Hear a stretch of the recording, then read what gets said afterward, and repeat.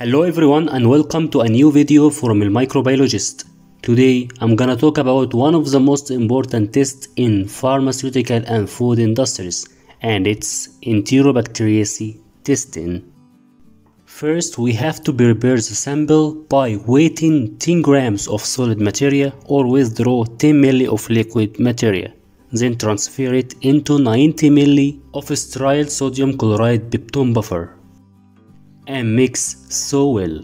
After that, withdraw 10 ml of diluted sample which resemble 1 gram of the sample into tryptone broth and incubate at 20 to 25 degrees Celsius for 2 to 5 hours. And this time is sufficient for enrichment in Enterobacteriaceae family.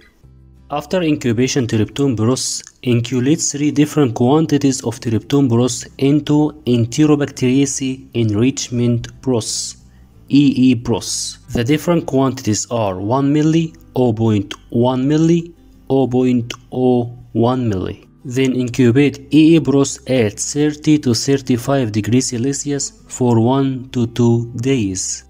After that, subculture each EE broth into violet bile glucose agar. Then incubate for 1 day at 30 to 35 degrees Celsius.